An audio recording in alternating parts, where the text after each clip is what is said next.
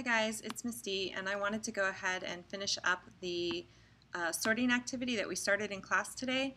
So you should have picked up the worksheet in class today, and you should basically be done color coding and cutting it. If you're not, you need to do that before you start this video. What we're going to do is we're going to go through the sorting activity together in this video really quick. That way you guys can go ahead and start with the pasting tomorrow in class. So the first thing I want you to do is I want you to just sort by elements. Anything that has only carbon, hydrogen, and oxygen put in one pile, and anything that has nitrogen, sulfur, phosphorus, carbon, hydrogen, and oxygen too, but if it's got a nitrogen, a sulfur, or a phosphorus, put it in a secondary pile of anything else.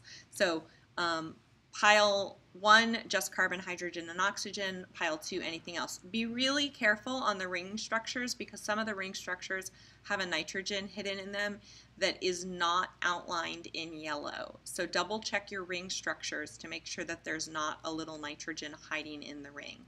So once you do that, I want to look at the ones that only have the carbon, the hydrogen, and the oxygen. And we're going to just sort those kind of based on how they look. And that's really it, just how they look.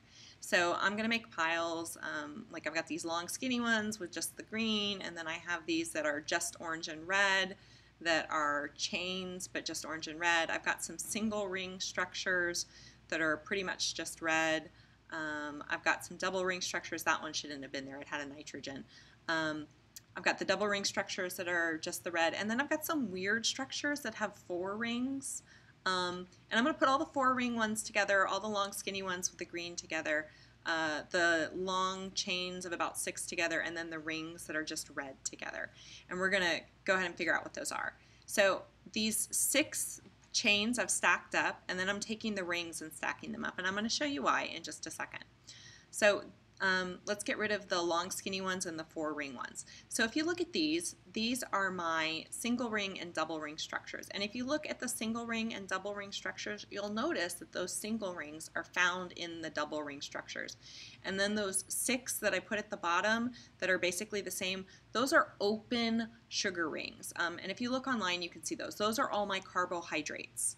And we'll break those down into the different categories of carbohydrates tomorrow in class. These remaining structures, my 4 fused carbon rings, and then I have these long skinny ones. The 4 fused carbon rings are my steroids. Yeah, steroids. So those are steroids. I gave you 3 examples. The long skinny ones with just the carboxyl group, these are fatty acid chains. And they look really different, but they have the same chemical properties. And so we'll talk about how lipids are similar in class over the next couple days. But these are going to go into the same pile, and that pile is the category of macromolecule that includes steroids and fatty acids, and like I said, that is lipids. So we're going to go ahead, steroids, fatty acids, those are both lipids. So stick those in a second pile. Now once you get that done, we're going to go ahead and we're going to sort everything else that's left, all right? So I'm going to just do this by color. I'm going to take these ones that had the purple and stick them in one pile. Anything that's got a yellow and green together on the, like a yellow on one side and a green on the other side, yellow, green, yellow, green, yellow, green. I'm going to put those all in one. And then these weird ring-shaped structures that have a bunch of orange and red, I'm going to stick those in a third pile. Now some of these orange and red ring structures also have some yellow on them, but they don't have the green. So I'm keeping them kind of separate. And we're actually going to deal with those first. So go ahead and keep those out. Put the yellow and green ones off to the side. And you'll notice that these ring structures, there's 5 of them. There's 5 single ring structures, if you look at them. And there's 2 that have a double ring, and there's 3 that are single ring. And you know what these are. These are guanine, cytosine, adenine, thymine, and uracil, your nitrogenous bases, the bases that make up your DNA. So they're your nitrogenous bases. We can just call them nitrogen bases for short. And then if you look at the ones that had the double ring, these, you'll notice that that top ring is just one of the 5 nitrogen bases.